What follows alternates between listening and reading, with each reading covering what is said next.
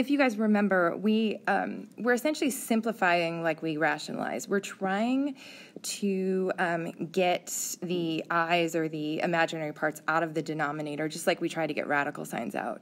So what we're trying to do is multiply by the complex conjugate, which is our value minus our imaginary part, or I'm going to write it as the opposite there, 3 plus I.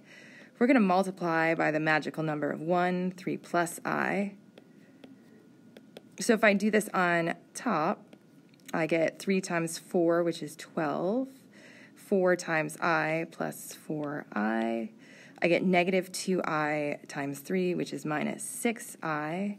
And then I get negative 2I times I, or negative 2I squared.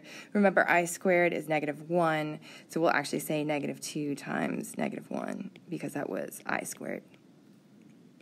And I'm going to divide here by 3 times 3, which is 9. And then I'll have 3 times I, negative I times 3.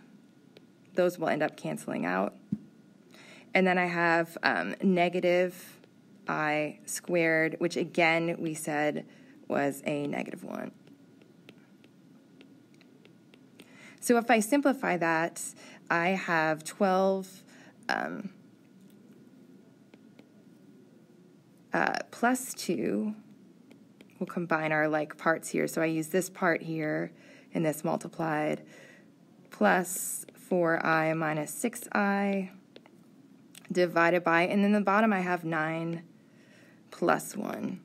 And I can simplify again. I get 14 minus 2I over 10. I can simplify a 2 out of the numerator to get 7 minus I, and out of the denominator,